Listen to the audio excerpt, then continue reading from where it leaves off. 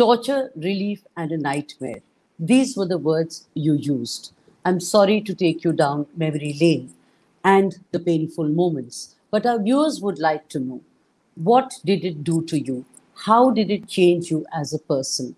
And what were the lessons learned? Well, you plunge through grief, you plunge through pain, you plunge through a sense of disbelief at the things that are being said about you because you don't recognize yourself in the portraits that are being painted.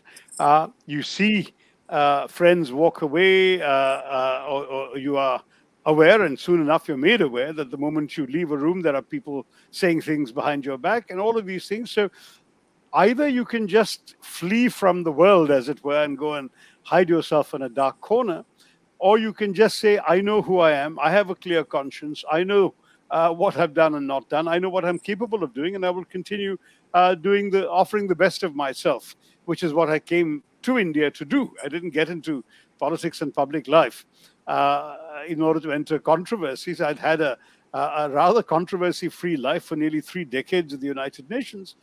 Were there moments when you wanted to flee and lock yourself up in a room and maybe cry silently in the dark of the night? Oh, I think the crying silently in the dark of the night must have happened anyway, because some of the stuff going on was awful. And, when my then 80-year-old mother burst into tears upon hearing what neighbors were saying in the building about what they'd seen on television or read in a certain newspaper, obviously that's shattering. I had been perhaps spoiled by having led a life where my parents had reason to be proud of me throughout my life. I never thought that anything that I was accused of doing would ever reduce them to that kind of state. So I went through an enormous amount of grief. And, I'm human, Kumkum. I mean, I think all of us, any one of us facing this kind of thing would have suffered that too.